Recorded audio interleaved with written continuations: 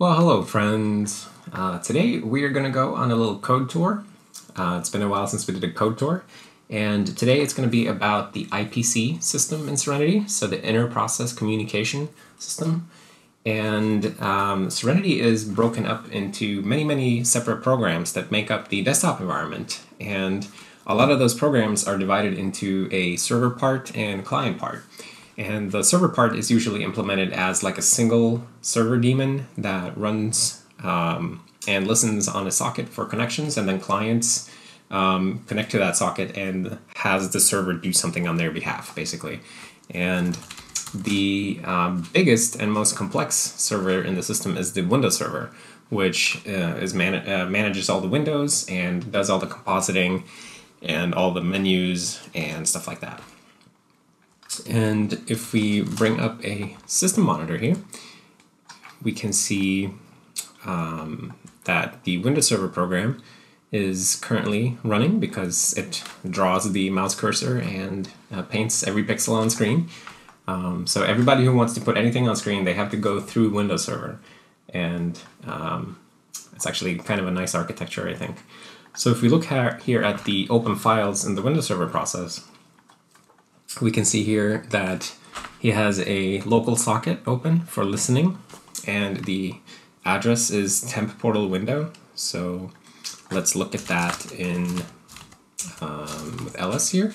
We can see that the temp portal window is a local socket file that is accessible only to the window user and the window group.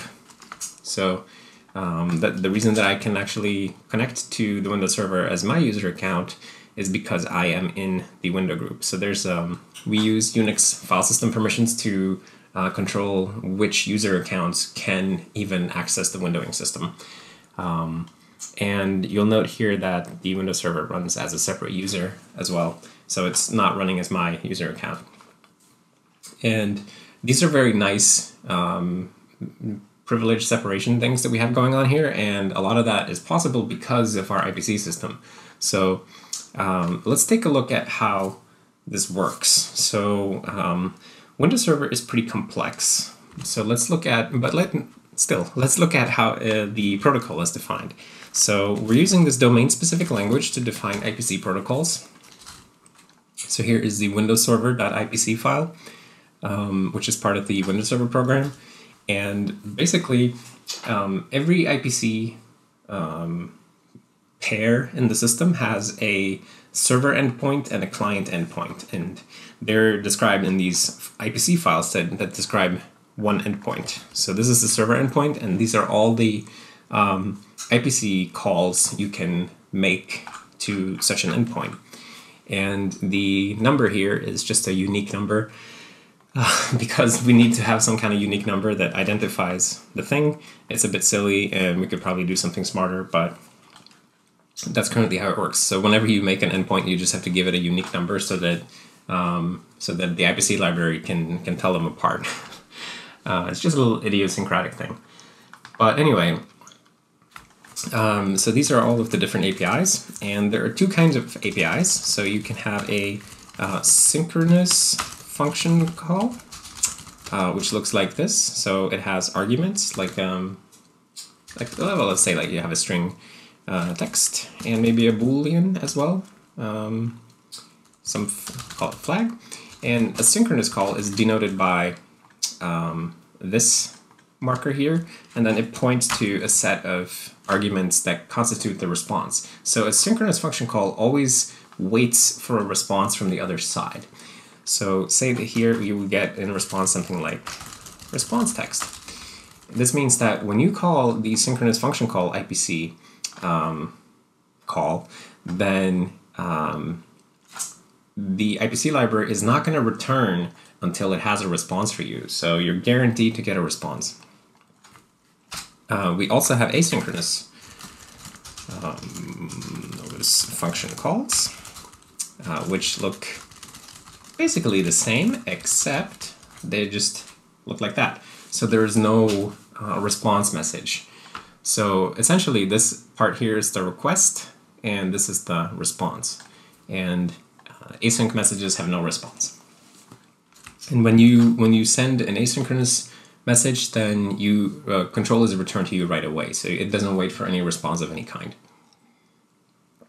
And in general, I've tried to design everything in such a way that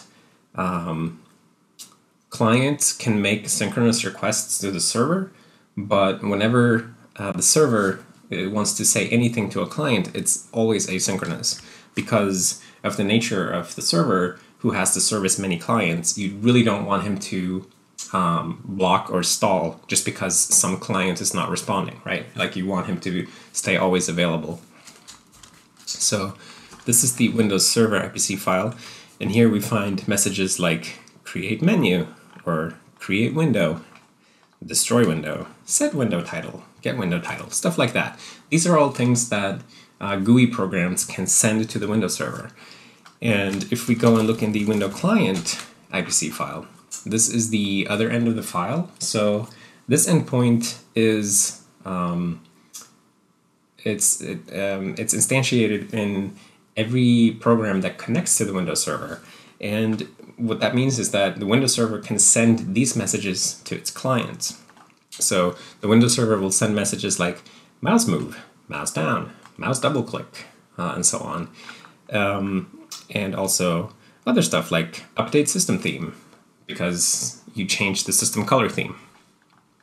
But if you look here at the end of the lines, you'll see that all of these messages are asynchronous. Like none of these messages require a response because of that design that I mentioned, that we never ever want the server to block on a client, because then all the other clients can get starved for attention. So this is our domain-specific language that we use for this. It's extremely simple, but let me write out a file from scratch just to show you what it would look like. So we have a foo server, IPC, and really you just define an endpoint like my foo server, and you give it a number, so 1, 2, 3, and then you have these to mark the start and end of the endpoint, and then you could define your messages here. So cool API, take an integer and we'll call it value, and it gives a response, other response, I don't know, something like that. Async API, and this one takes a string, foo, and just looks like that. This can be our endpoint, and then if we wanted to have the client side for this, it might look like this. Foo client, we'll call it 1, 2, 4, because they have to be unique. And this would just be like my notification, for example, some info, I don't know. And this right here, this is everything you would need to define the server and client endpoints. Now, what do we actually do with this? Well, we put this into a code generator. So let me save these. Oh, did I not save that now? I think I did. Okay, yeah, so the foo server IPC. Let's run that through our code generator. So the code generator is in DevTools IPC compiler, and we can run that on one of these IPC files. And then what it does is it spits out the C++ code.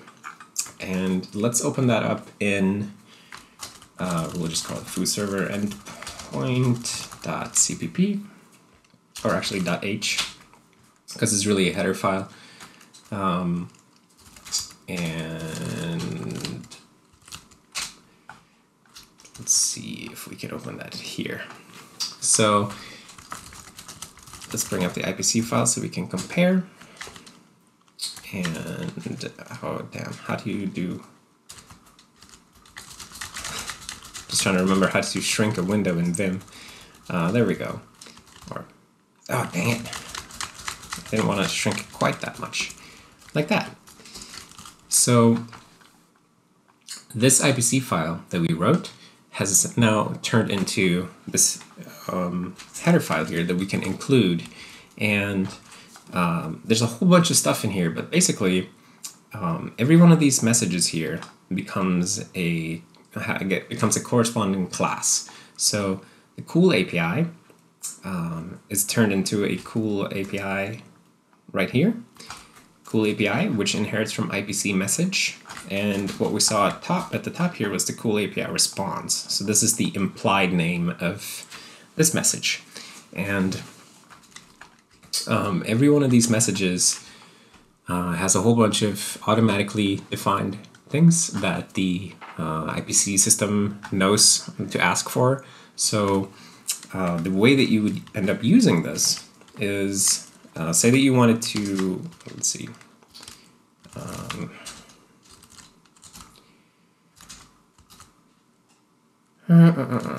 cool CPP.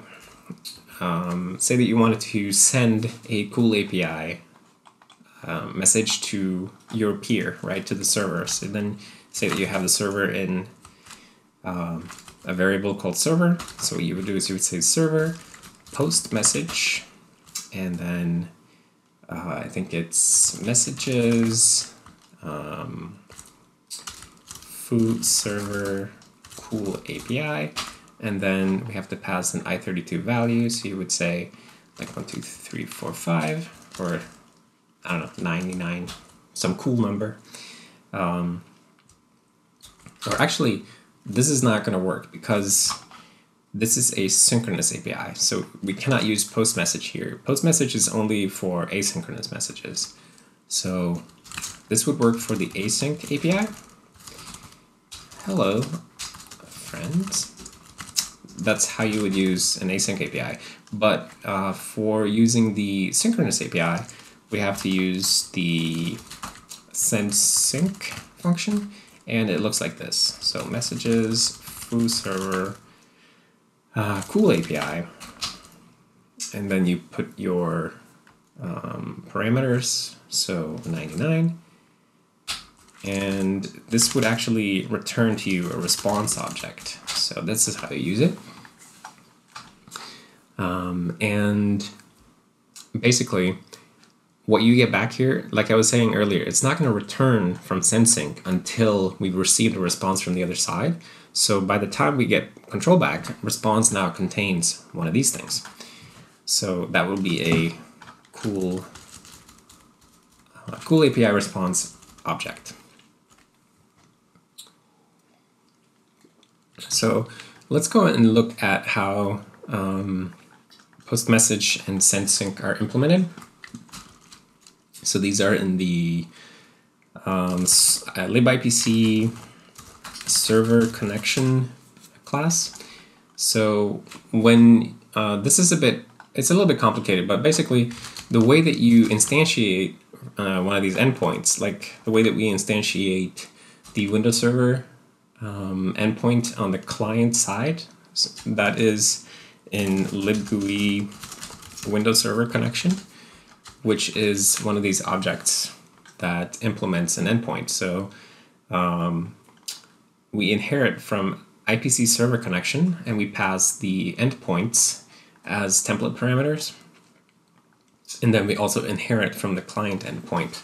And that sets everything up so that we can, actually you can see here that the way that we receive messages from the system is that they are given to us through these virtual function calls. So whenever the Windows Server sends a message to us, it's converted into a virtual function call, and we receive control in this handle function. So everything that you really need to do after you've written that, after you've written this file, is that you need to create a class that has a bunch of these handle functions that just take the right message type, one for each message in your endpoint.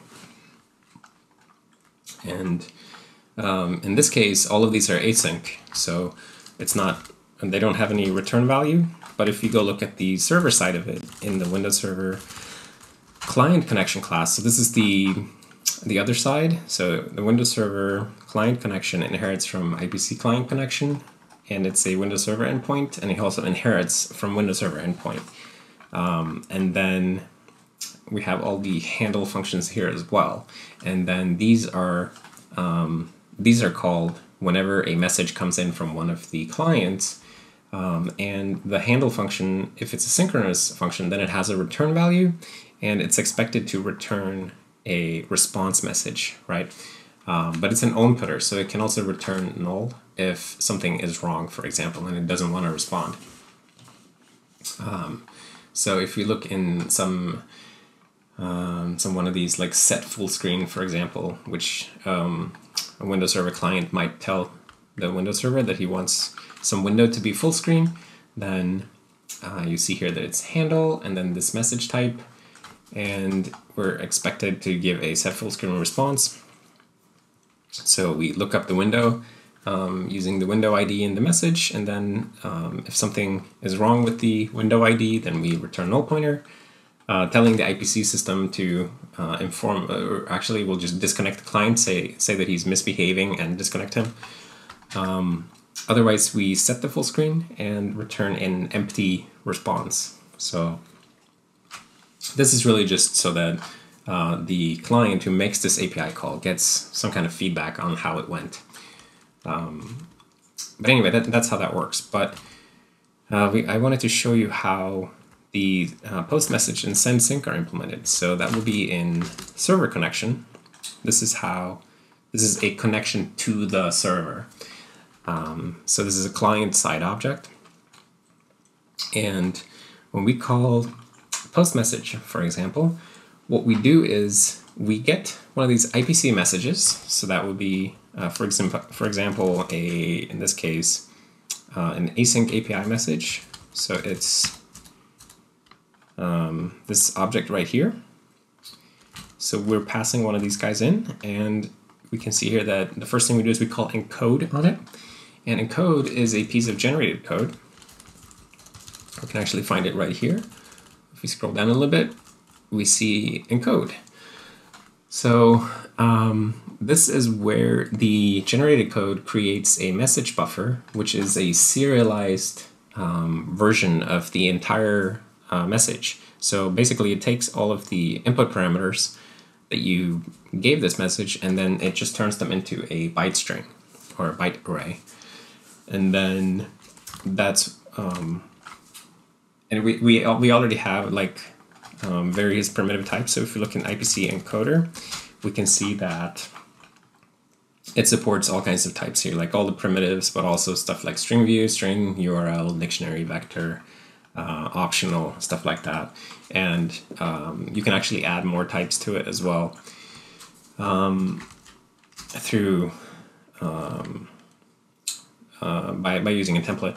But basically we call encode, and that gives us a byte buffer that has a serialized version of the message, and then we write that serialized message on the connection local socket.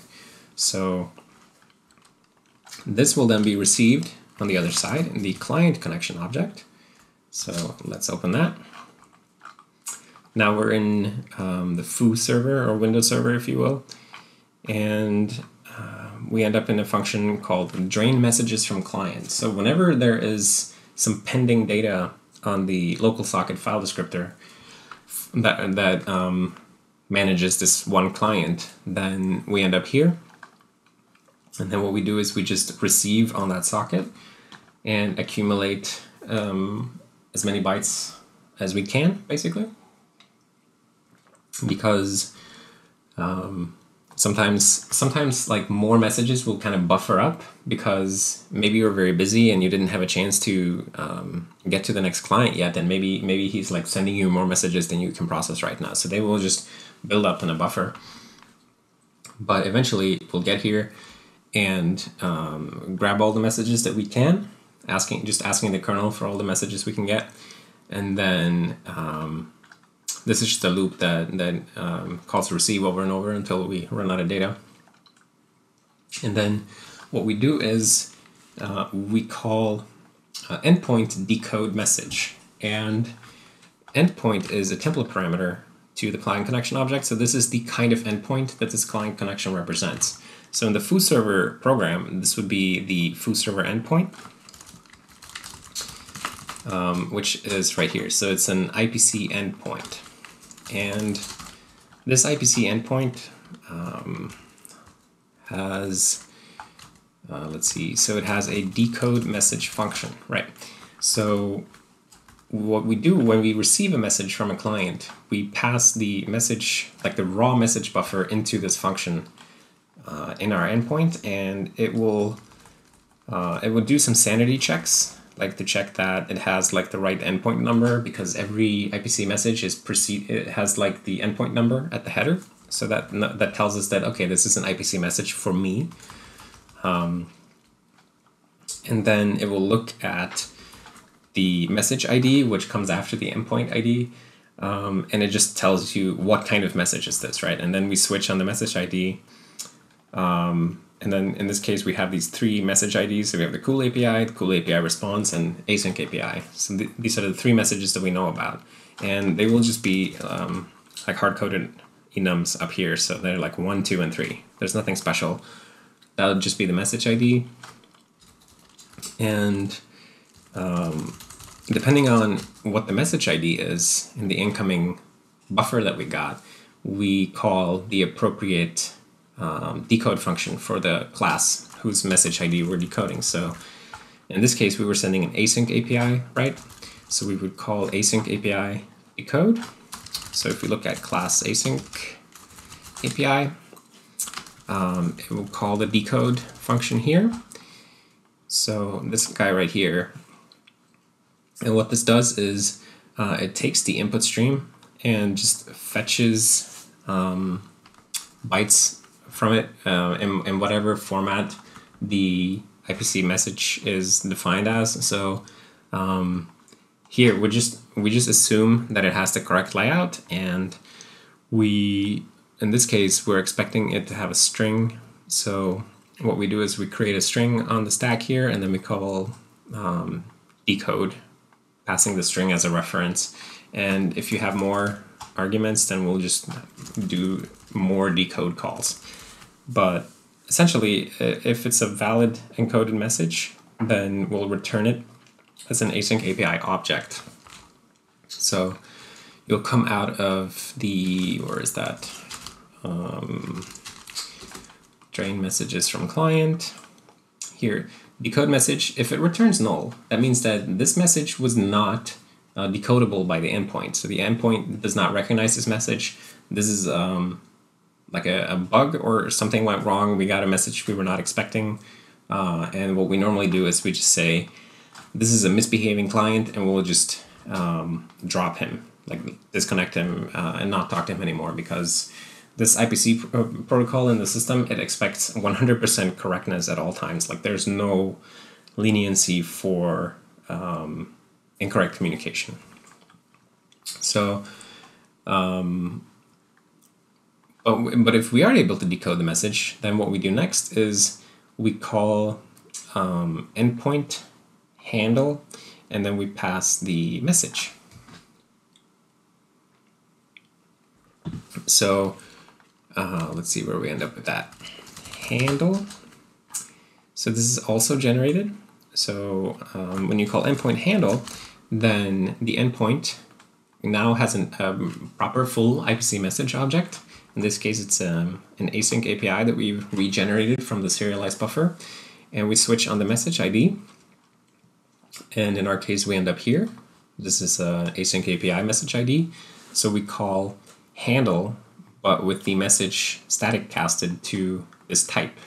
And this is how we actually call the correct handle function. So handle is like in Windows Server, for example. In the Windows Server client connection, we had all of these handle functions here, right? And they're all virtual because we're calling them on the endpoint. Or rather, the endpoint calls handle on itself, and then it's a virtual dispatch to the subclass of the endpoint. Because we're always subclassing the endpoint to implement the handlers. And yeah, so that's how we end up in the handle stuff.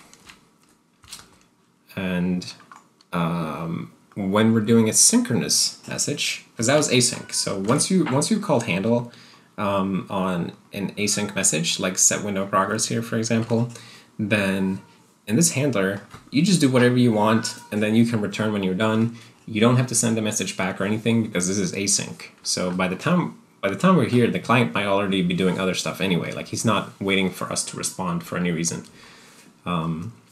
If we do want to communicate something back to the client after handling one of his asynchronous messages, then we have to send him a new message. So like we can send an async message back to him. That's fine. But well, the IPC system does not give you a way to provide a response to an async message because that doesn't make sense. So let's look at synchronous messages. So the way that synchronous messages work is they are sent just the same as the async ones. The main difference here is that after we send a synchronous message, I'll show you, send sync. So we post it just like we posted the async messages, but then immediately after we call wait for specific message. And this is where we go into a loop. You'll notice here, by the way, that we're passing the request type's response type. So if we look at cool API, which was our synchronous API here, this guy right here, cool API class, you'll notice that he has a typedef class cool API response as his response type. And that means that when you're calling send sync with cool API as your request type, then we will call in turn wait for specific message with the cool API response as the template argument here.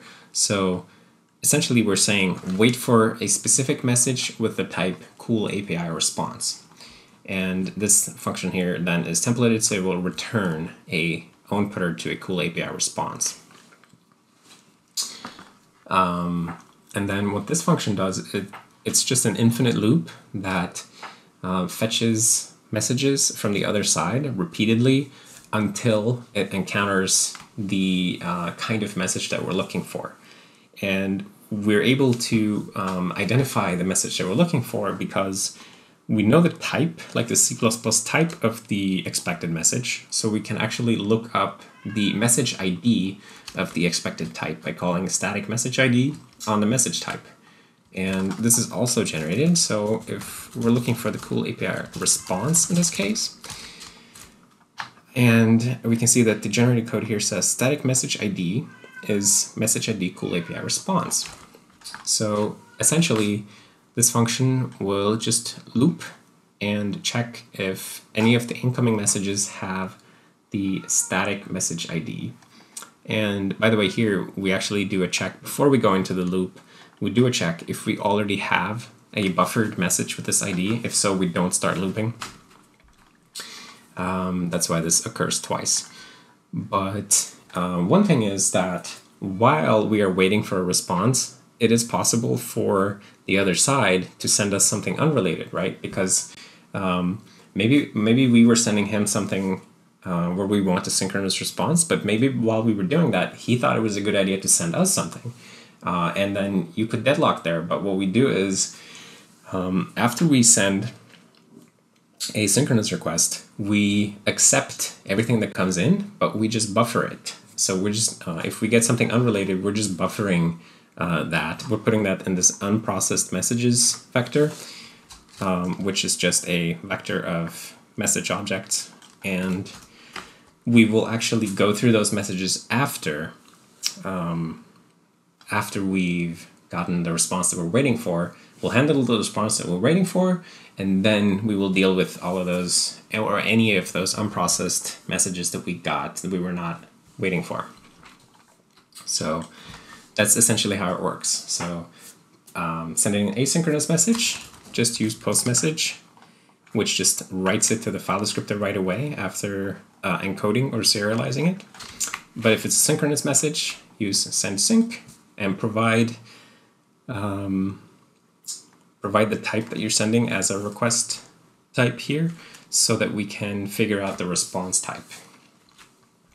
And yeah, then we'll give you back the response and a pointer.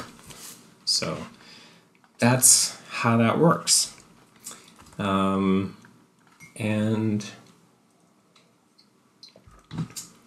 I guess There's probably like many different little details about this, but if we go and look at the libipc directory,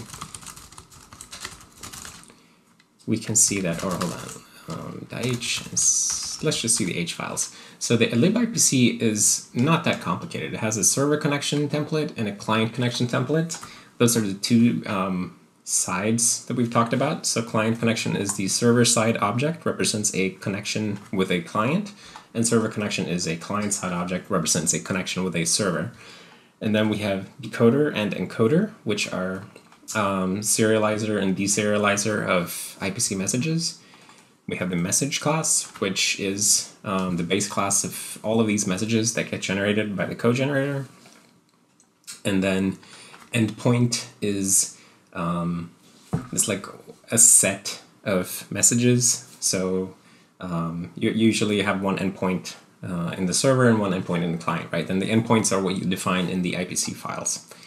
And then we also have dictionary, which is just sort of a key value type that you can, for convenience, that you can pass. But these are really the basic concepts of the IPC library.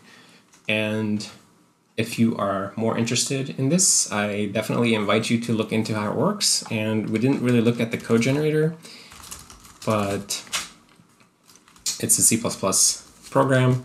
It's not terribly complicated. It's about 500 lines, and it just parses these IPC files. So Windows Server IPC parses like this type of file and turns it into an endpoint struct, which has a vector of messages, and then each message is a set of inputs and outputs, and then we have the inputs and outputs are a parameter vector, so what kind of type, what kind of name, stuff like that. But it's really not that complicated if you break it into individual parts. So I really invite you to go and look at the code if you find this type of stuff interesting. I think there are many improvements that can be made to the system, but at the same time, I am really happy with how far it's gotten, because it is quite easy and painless to add new IPC services to the system at this point, because you don't have to think a lot about data marshalling and stuff like that, but you can just focus on implementing your high-level stuff. So that's really good. Anyways, I was talking so much. I hope that this was a good intro to how this stuff works. And thank you for watching this little code tour, and I will see you next time, I guess. So thanks. Bye.